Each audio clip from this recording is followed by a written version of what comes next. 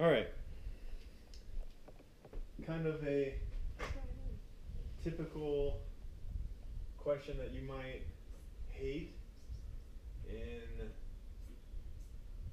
beginning of a probability course. Cards, right? So we're going to draw 2 cards from a standard deck. So 52 cards in a deck, 4 suits, 13 of each suit, yada yada yada. Without replacement, okay? So I pick a card, I don't replace it, then I pick another card. I want to know the probability the second card's a heart. So what I want to do is I want to write down 2 events. Okay, so the first event, I'll call it A.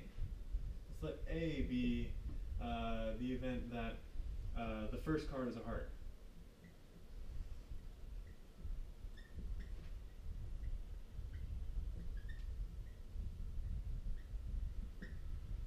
And let's let B be the event that the second card is a heart.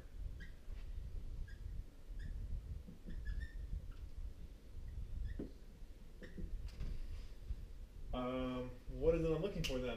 I want the probability of B. I want the probability the second card is a heart. Probability of B.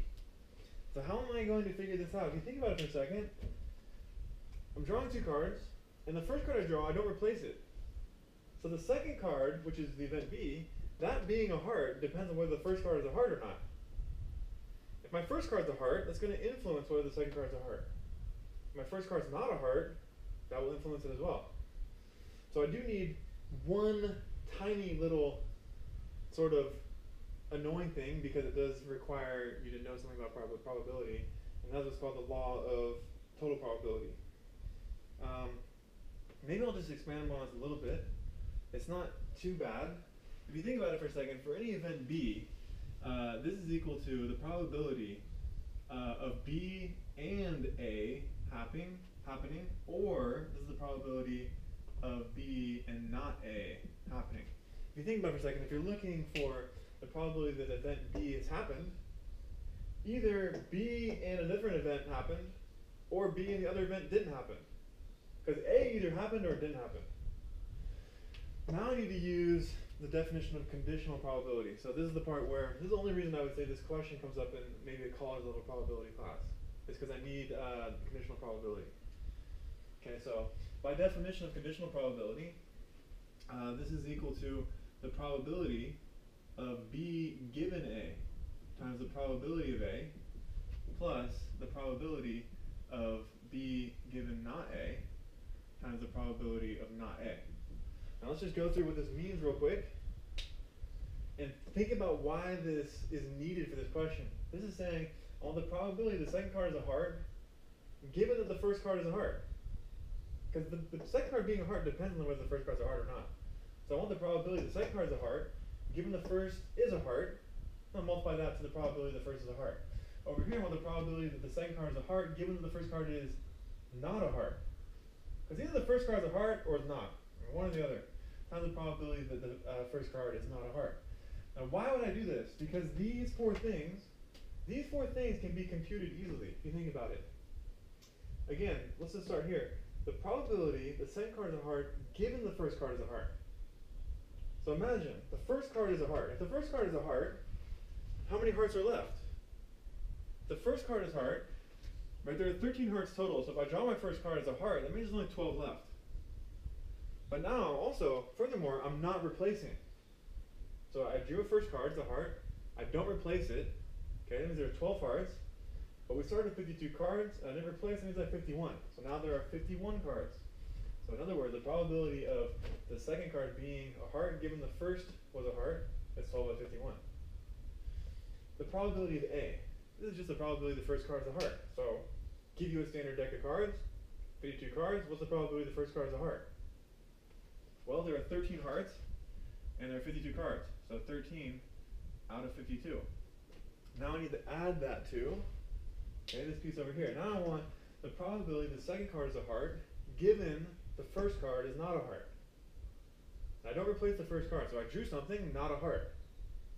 How many hearts are left? Well, there are still 13. But I did still draw a card, so they're no longer 52 cards, they're 51. So the probability of getting a heart in the second, given the first was not a heart, is 13 out of 51. Alright, last thing is probability that the very first card is not a heart. Well, how many cards are there that are not hearts? Okay, well there are 52 cards total, 13 are hearts, so 52 minus 13. So this is the annoying arithmetic that I absolutely hate. People think I love doing this in my free time. It sucks.